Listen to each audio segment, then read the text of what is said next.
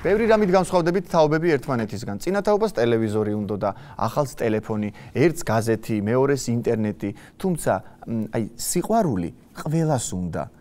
40 წლის შემდეგ, მეგობრებო, შეეგებეთ ყველასათვის სანატრელი სტუმრები, ქეთო ყარაულაშვილი, ანიკო და ხირხალა.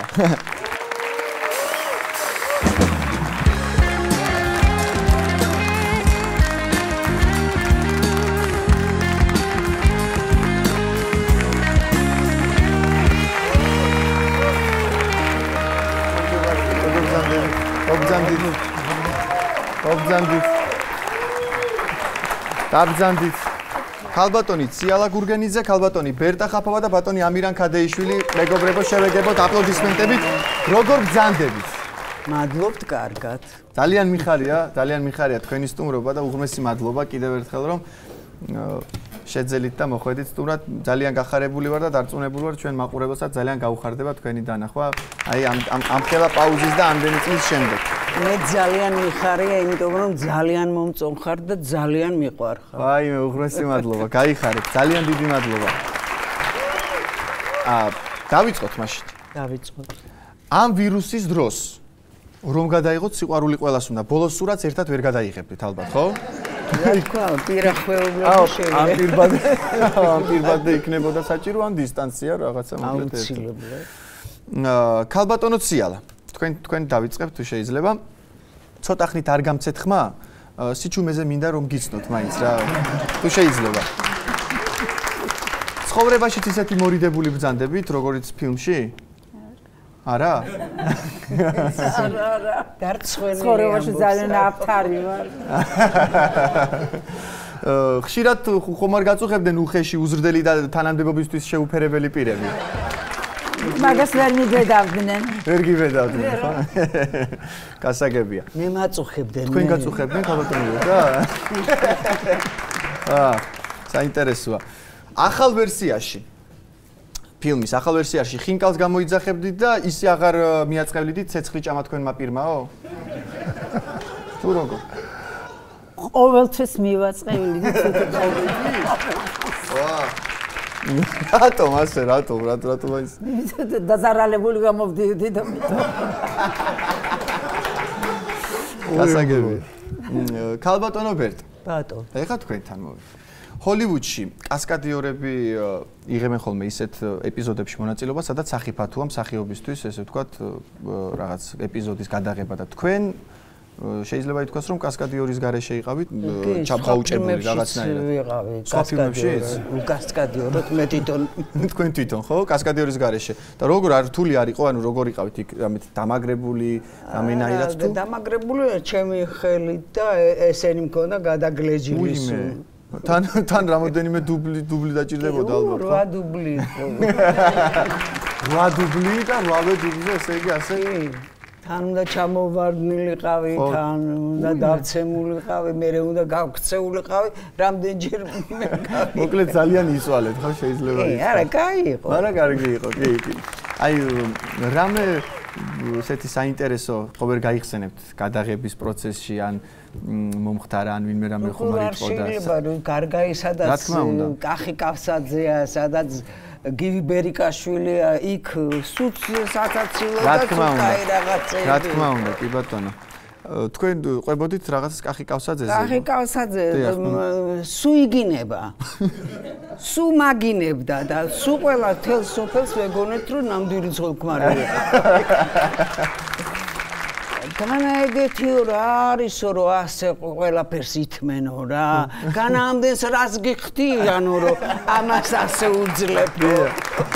კახელები მეკითხებოდნენ და აი არც არაფერს არ მიხდიდნენ ისე დაჟე ის კასკადიორის ფულიც არ მომწა.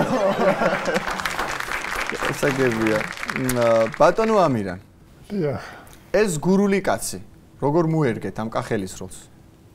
2 წელიწადი მეცადინეოდი. 2 წელიწადი მეცადინეოდი?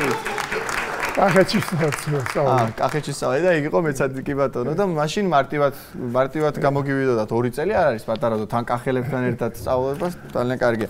როგორი ხინკალი გიყვართ, ხევსურული თუ ქალაქური? ქალაქური. ქალაქური? ქეთოს მოხვეული? მეტეს მოხეული ეგ ყველაზე მაგარია, ხო? ბატონო ამირან, ფილმიდან ისეთი პოპულარული გახდით, ხო? ალბათ მე აღარ ამიგეუბნებოდათ ფრაზას აქ ვერ დაგნებდები ხიხა, ხო? გეუბნებოდნენ, ვერ გეტყოდნენ, გამორიცხულია, ისეთი პოპულარული იყავით? არა, არც ხონდა ცეცნა. მართლა ასეთი შაუბრალებელი იყავით? მორიდებული იყავით? ოზურგეთის თეატრში თამაშობდით. თეატრში, ოზურგეთის თეატრში ასოციალური როლი ნათამაშე. ასოციალური. აპლოდისმენტები აუცილებლად. ხალბატონო ციალა. ვიცი რომ ლექსებს წერთ. ხო ეს? ლექსებს წერთ. კი. ხო ესეა? ხო და აი თქვენ ყველაზე საყვარელ ლექს ხომ არ წაგვიკითხავთ ერთ მომენტში? ჩემთვის ყველა საყვარელია. არა, კი ბატონო, მესმის. ყველა არ წაგვიკითხო, არ გინდა. აი ერთი რომელიმე ისეთი თქვენ რომელსაც იმდენი მაქვს ნაწერები, ზოგი კარგი, გლახაც, სულ ყველა რომ წაგიკითხოთ, გიждდებით მართლა. მე არა ვარ პოეტი და პრეტენზიას არ მაქვს. სხვას არაფრით ჩამოურჩევი. ჰობია და რა ვქნა. ბრავო, აპლოდისმენტები.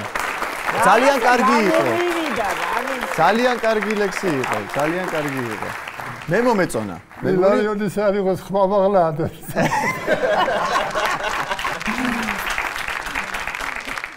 ყველას აინტერესებს უფრო ესე ვთქვათ შიდა დეტალები, რაღაც ამბები, კიდევ რამე ხომ არ გახსენდებათ მაგალითად ქალბატონო ბერტა. ყველაზე კარგი ის იყო, რომ ესე იგი ყოველ დღე ვქეიფობდით. ხო? ესე იგი სულ მოდიოდნენ კახელები, ხან იმას პატიჟებდნენ, ხან იმა და ყველაზე ძალიან გივის. გივის ხო? გივი იყო ღმერთი მაგათი და ახლა რაღაცა ვართ სადღაც რესტორანში ვართ ჭამს და დამთავრდა ეს და ამან გაიკრა ხელი ჯიბეზე. იმან კახიმ გაიკრა ხელი და გადახთილია თქვენიო. არავინ ესე სადაც წავიდოდით, არავინ არ გვახტევინებდა, რომ გივის პატივისცემით ვიყავით აეკრე. ჩემი აზრით არა მარტო გივის პატივისცემით, თქვენს ძალიან არა, ჩვენი არა, ჩვენ არავინ არ ვიცოდა. ძალიან საპატივისცემო ადამიანების ხეთხართ ეხა ჩემთან გადაცემაში და ცოტას მე ვნერვიულობ. ეხა თქვენ რა გაქვთ სანერვიულო, რა თქმა უნდა, მაგრამ მე ვნერვიულობ პირადად. იმიტომ რომ ძალიან მიხარია. მე აუცილებლად უღრმესი მადლობა მინდა გადავუხადო იმ ადამიანებს, რომლებსაც მიიღეს მონაწილეობა ამ ფილმის შექმნაში, თქვენს გარდა, რა თქმა უნდა, სამწუხაროდ დღეს ვერ მოვიდნენ ჩვენთან გადაცემაში გარკვეული მიზეზების გამო. ჩვენ ვისაუბრეთ მაგაზე, თქვენც იკითხეთ ქალბატონო ბერტა და არის რაღაც მიზეზები, რის გამოც ვერ მოვიდნენ და ზოგი საერთოდ დღეს ჩვენთან ერთად აღარ არის. ბატონი გივი ბერიკაშვილი, ბატონი გიორგი შენგელაია, კი ბატონო ეხლა ხასავიდა და მე მინდა უღრმესი მადლობა ყველა ქართველის სახელით, მთელი შემოქმედებითი ჯგუფის სახელით გადაგიხადოთ თქვენ მობრძანებისთვის. უღრმესი მადლობა კიდევ ერთხელ.